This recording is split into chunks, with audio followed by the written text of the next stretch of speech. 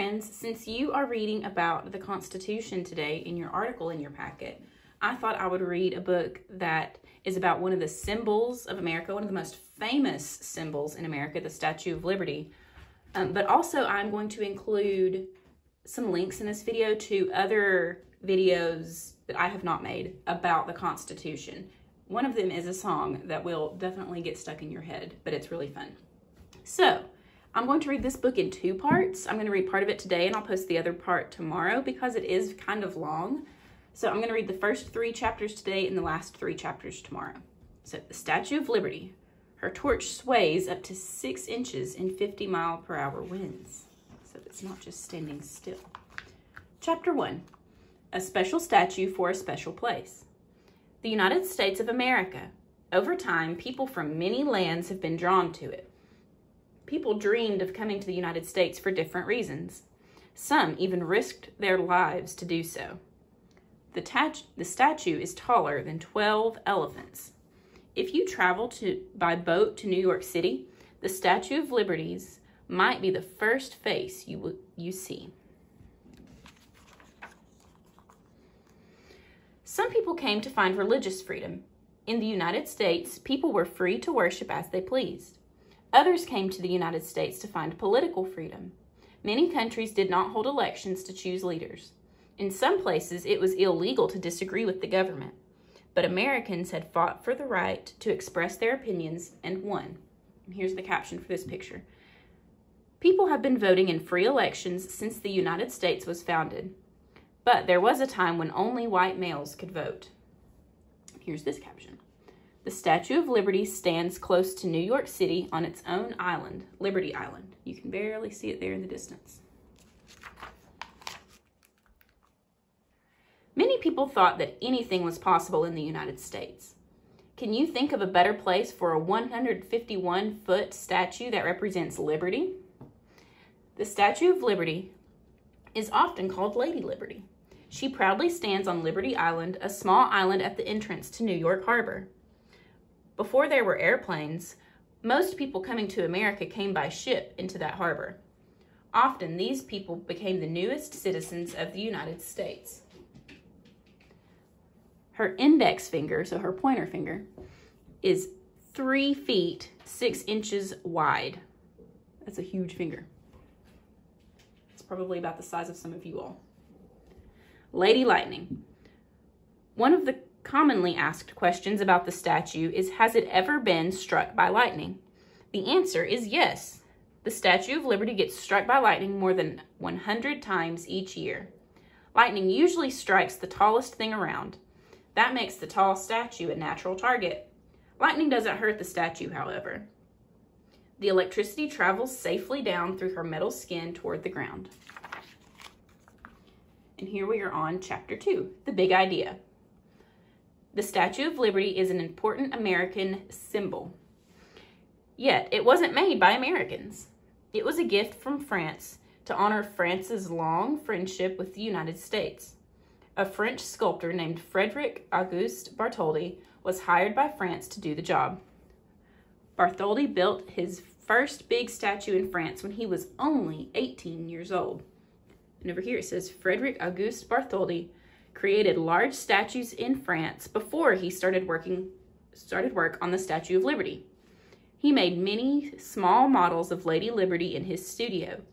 It took Bartholdi 16 years to finish the statue and its pedestal. Celebrating freedom. Bartholdi began to design his statue in 1870. He knew that American colonists had successfully fought for freedom from England in the late 1700s. This war was called the Revolutionary War. France had supported American soldiers by sending money and supplies. Some French soldiers even fought side by side with colonists on the battlefield. Bartholdi also knew that the United States would celebrate its 100th birthday in 1876. His statue was to represent the freedom that was possible there. What a great gift for a nation's birthday. The sculptor had another reason for creating a statue that stood for liberty. France's Emperor Napoleon III had just lost power. France was forming a new type of government. Bartholdi and others wanted real freedom for France. They thought that their government should be more like the U.S. government. Then French people would be able to choose their leaders and have more of a say in how their government was run. They hoped that creating the statue would help the French people understand the value of liberty. And here's a timeline down here. Statue of Liberty timeline. 1776, the American colonies declare independence from England. 1870, so that's almost 100 years later, Bartholdi begins to design the Statue of Liberty. Also in 1870, France's last emperor, Napoleon III, falls from power. 1886, the statue opens to the public in New York City. I'm going to have to turn this page. Symbols of freedom. How many symbols are on Lady Liberty? Take a look. Each part has a different meaning. The 7 spikes in the crown stand for Earth's 7 seas and 7 continents. The oceans are Arctic, Antarctic, North and South, Atlantic, North and South Pacific, and Indian. The continents are North and South America, Europe, Asia, Africa, Antarctica, and Australia. The book. In her left hand, the date July 4th, 1776, in Roman numerals. That is the date the U.S. Declaration of Independence was adopted. 25 windows in the crown represent precious stones, gems, and other natural minerals found around the world. The torch in her right hand lights the path to freedom. And down here, the robes were designed to look like those of a classic Roman goddess. The poem at the base of the statue was added in 1903. A poet named Emma Lazarus wrote about the United States taking in people from other countries. This poem has welcomed people from all over the world. Broken chains around the statue's feet are a symbol of America's freedom. They also stand for liberty, crushing slavery in the United States. Chapter 3, Making the Dream Come True. Bartholdi was excited about creating a statue that stood for liberty. In 1871, he traveled to the United States. He wanted to get Americans interested in the project. This was important if the Statue of Liberty was ever going to be built. The statue cost $350,000. Today, that's more than $6 million. The statue was to be a gift from France, yet Bartholdi's group could not afford to build it without help. They needed money from Americans. Bartholdi met with some famous American artists, writers, and businessmen. People seemed to like his ideas. However, no one was ready to give Bartholdi the money he needed. Nevertheless, Bartholdi and his supporters were not about to give up. They decided that France should pay for the statue, but the statue would have to rest on a giant platform or pedestal. The Frenchmen hoped that the United States would pay for the pedestal and its foundation. Even President Ulysses S. Grant met with Bartholdi about the statue.